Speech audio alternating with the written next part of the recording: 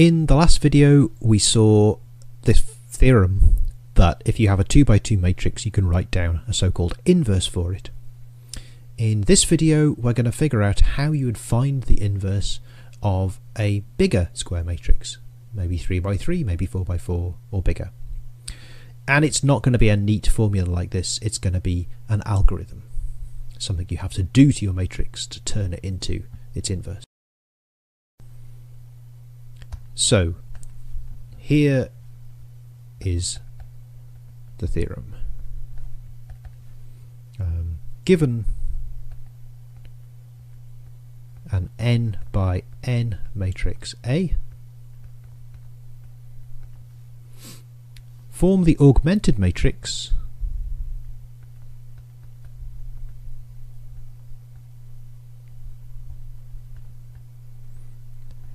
and this is going to be bigger than the augmented matrices we've seen so far. So in the past, augmented matrices just mean stick an extra column into your matrix, but now the augmented matrix, which I'm not going to distinguish notationally from the other one, is going to be A on the left hand side of the bar, then a vertical bar, and then the identity matrix on the right hand side of the bar. I'll do an example shortly, but let me finish the statement of the theorem. So use row operations to put, so you apply the row operations to the whole thing, the whole augmented matrix, but you're just putting the left hand side into echelon, reduced echelon form.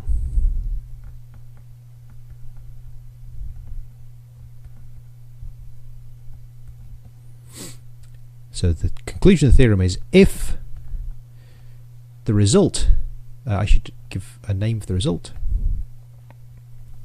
Okay, so you're going to end up with something of the form B, C for some matrices B and C.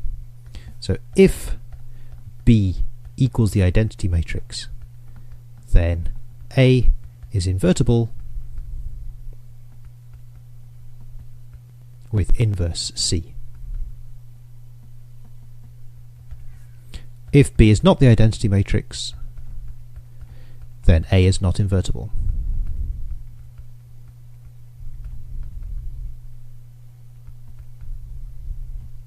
Okay, so the idea is you start with the matrix A identity, you do a bunch of row operations, you try to turn A into the identity, and as you do that you're doing some row operations over here which turn the identity into A inverse. It's kind of nice symmetry to the situation. So in other words, if A is invertible, then you start with AI and you end up with A inverse. Okay, we're not going to prove this theorem immediately. We're going to do a load of examples first to compute the inverses, and then we're going to develop some theory to prove this. So let's start by revisiting the example we had earlier on, which was here. So this corresponds to this simultaneous system of simultaneous equations: x minus y equals minus 1, x plus y equals 3. Ignore the equals blah blah blah, we just want to invert this matrix A. So the matrix A is this 2 by 2 block here. We've actually computed its inverse already. It's supposed to be a half 1 1 minus 1 1. So let's check. Right, this is A.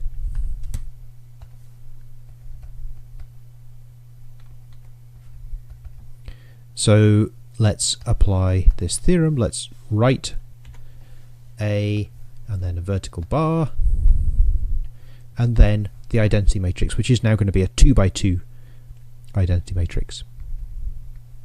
Right, that's what I mean here with this piece of notation. If this was a 3 by 3 matrix, we'd have to stick the 3 by 3 identity matrix here. We'll do another example like that soon. Now we want to do row operations to this matrix. I'm going to need a new page. So let's start doing row operations to put it into reduced echelon form. So what do we do first? We want to subtract row 1 from row 2 to get rid of this guy. So this is row 2 goes to row 2 minus row 1, and that's going to leave row 1 unchanged, and row 2 is going to go to 0, 2, minus 1, 1. Okay, we've subtracted minus 1 from 1, we've subtracted 1 from 0, that's where these numbers have come from. And now, okay, let's divide this last row by 2.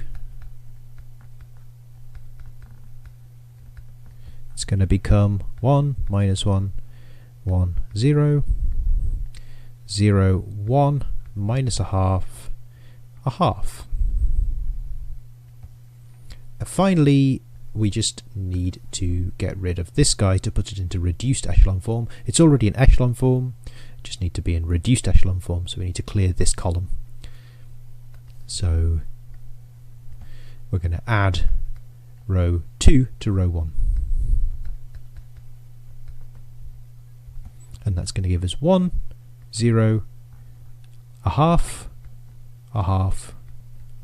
0, 1, minus a half, a half. And now we're done, because this block over here is in reduced echelon form, and better still, it's the identity matrix. Because it's the identity matrix, if we look at our theorem, that tells us A is invertible, and the inverse is whatever's on the right hand side of the bar. In other words, this is the inverse. Oops. And let's just check, what did we say the inverse was earlier on? Moment of truth. We said it was a half, 1, 1, minus 1, 1.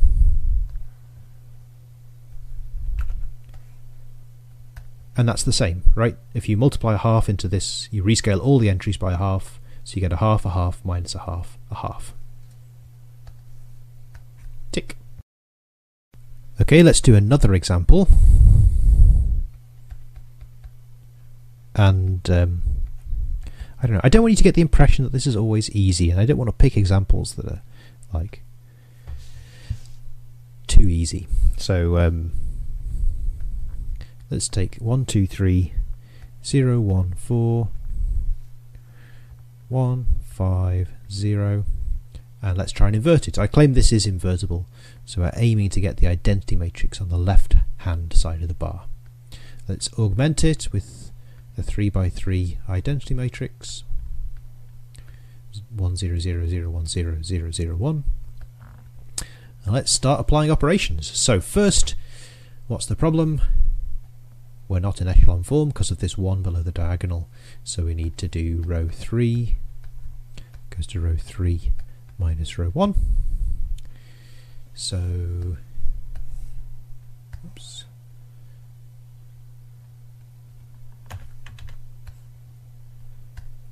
We're going to subtract 1, that's going to go to 0, this is going to go to 3, and this is going to go to minus 3.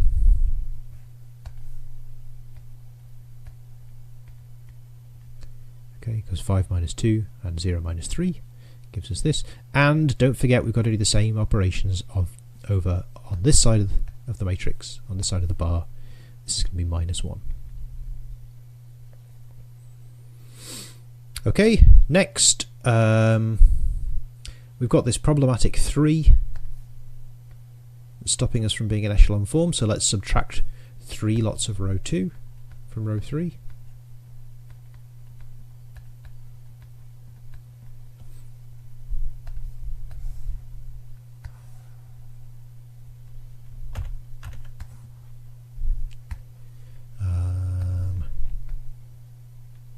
Yeah, rather than watching this, you could be just doing this and then fast forwarding to check you got the right answer. But just saying. So that's going to go to a 0. I'll do it in red. It's going to become 0. This minus 3 is getting 3 lots of 4 taken away from it. 3 lots of 4 is 12, so we get minus 15 here.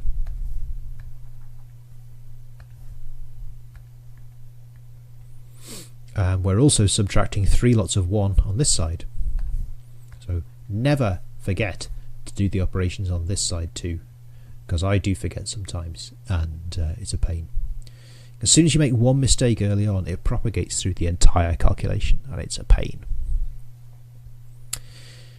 Okay, are we in echelon form? We're in echelon form, but we're not in reduced echelon form. For example, this entry is not a 1, but it needs to be a 1, so we're going to divide by minus 15 on row 3.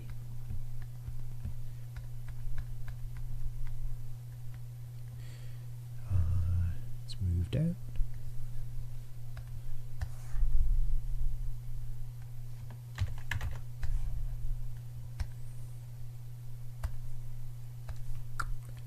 So this is going to become a 1. This minus 1 is going to become a 1 over 15. And this minus 3 is going to become a 1 over 5. Also, this is going to become a minus 1 over 15. Okay, are we in echelon form? Sorry, reduced echelon form? Not yet.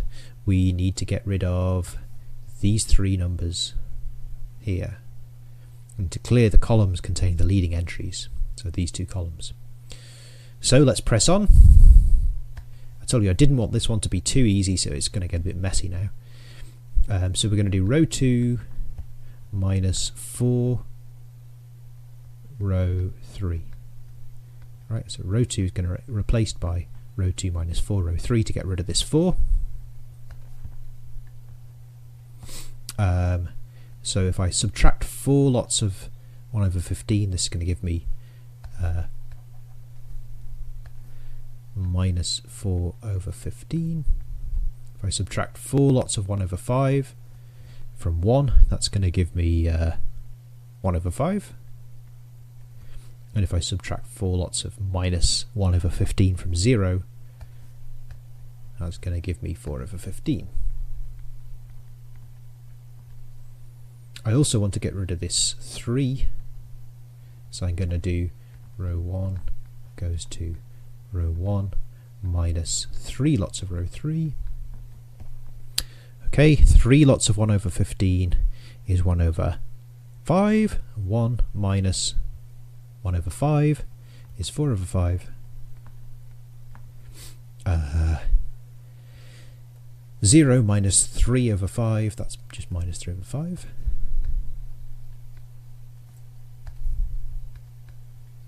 And this was a 0, and we're subtracting 3 lots of minus 1 over 15. That's adding on 3 lots of 1 over 15, so adding on 1 over 5. I hope I haven't made a mistake. I haven't actually checked this yet. Anyway, so that has got rid of this 4, and it's got rid of this 3. So they become zeros. And I got to move down to the next row now. Next space down here. We need to get rid of this 2.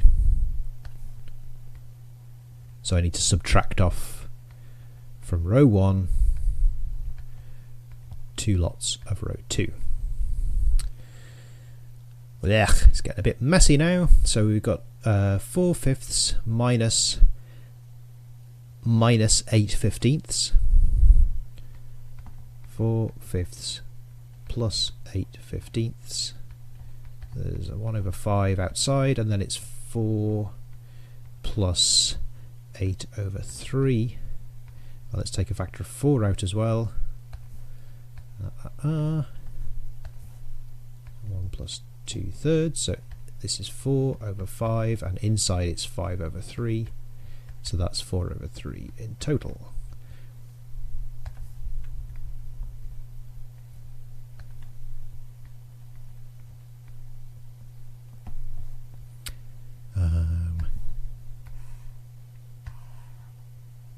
Let's move that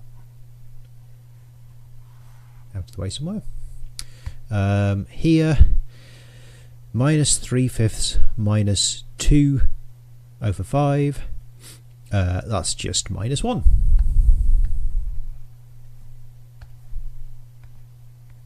And 1/5 minus 8 over 15,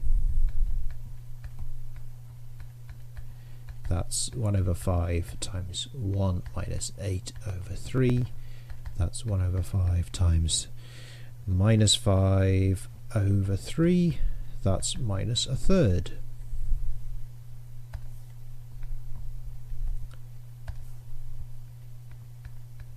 And now we finally got rid of this 2, so this is a 0. So on the left hand side of the bar we have the identity matrix, on the right hand side of the bar we've got a mess that bears no resemblance whatsoever to the matrix we started with, which was this relatively benign looking matrix up here. So it just goes to show you, you're not necessarily going to get a nice answer, no matter how nice the numbers you start with. To finish, I just want to check that I've really got the right answer, because there's somehow no guarantee. So here is what I'm claiming the inverse is.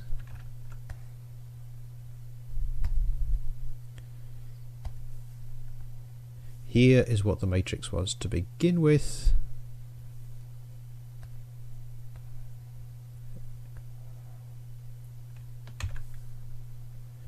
If I multiply them together, I should get the identity matrix. Right, that's what it means to be the inverse. So let's check. 1 times 4/3 minus 2 times 4 over 15.